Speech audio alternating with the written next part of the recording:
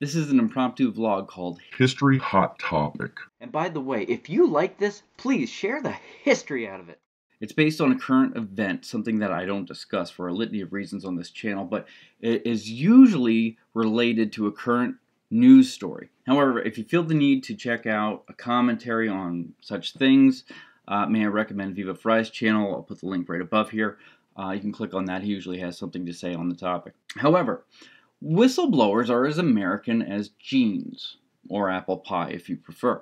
A whistleblower is an individual who, without authorization, reveals private or classified information about an organization. It's usually related to wrongdoing or misconduct. Whistleblowers generally state that such actions are motivated by a commitment to the public interest, although the term was first used to refer to public servants who made known government mismanagement, waste, or corruption. It now covers the activity of any employer or officer of public or private organization who alerts a wider group of setbacks to their interests as a result of waste, corruption, fraud, or profit seeking. The Whistleblower Protection Act of 1989 is a United States federal law that protects federal whistleblowers who work for the government and report the possible existence of an activity constituting a violation of law, rules, or regulations, or misgovernment, a gross waste of funds, abuse of authority, or substantial or specific danger to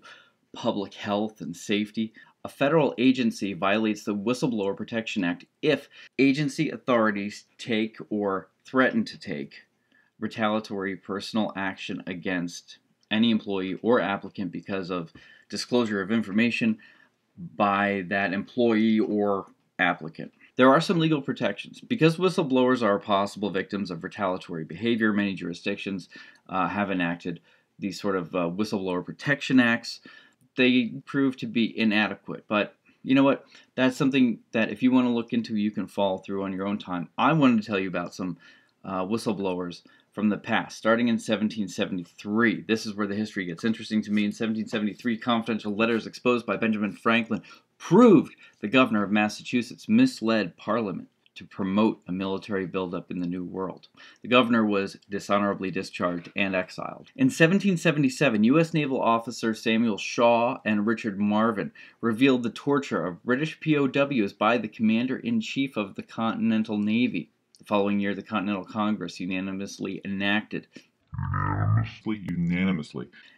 the first whistleblower protection law. 1872, Julius Chambers, one of America's first investigative journalists, admitted himself to New York's Bloomingdale Insane Asylum, published an expose proving of patient abuse. 12 patients were subsequently released, and laws were substantially rewritten. I believe there was a movie about that. In 1906, Upton Sinclair exposes the conditions inside Chicago pig slaughterhouse through his novel The Jungle. In 1933, there was a secret congressional testimony about a book entitled War is a Racket. Retired Marine Corps Major General Smedley Butler exposed the government corruption known as the business plot, aimed to overthrow FDR's presidency. 1962, through her watershed book Silent Spring, Rachel Carson exposed the residual effects of DDT chemicals on animals and humans, inspiring widespread ban of DDT chemicals, and that went into effect in 1972. In 1963, John Paul Vann, an American colonel, reported to his superiors and later on to the media that the American policy and tactics during the American-Vietnam War were seriously flawed, and he was asked to resign his commission. In 1966, congressional aide James Boyd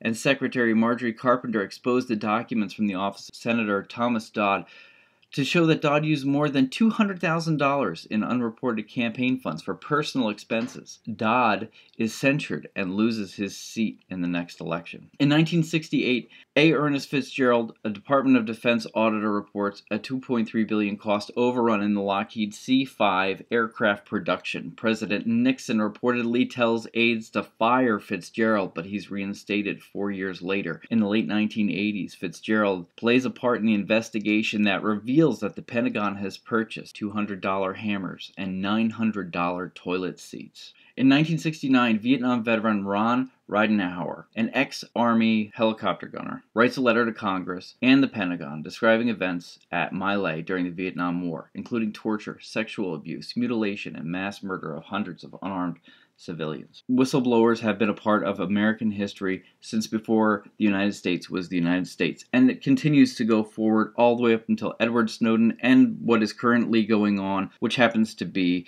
early October 2019. You can look up the current event if you'd like. The most notable one in my history has been the Edward Snowden case, but that's a topic in itself. So now you know your history hot topic.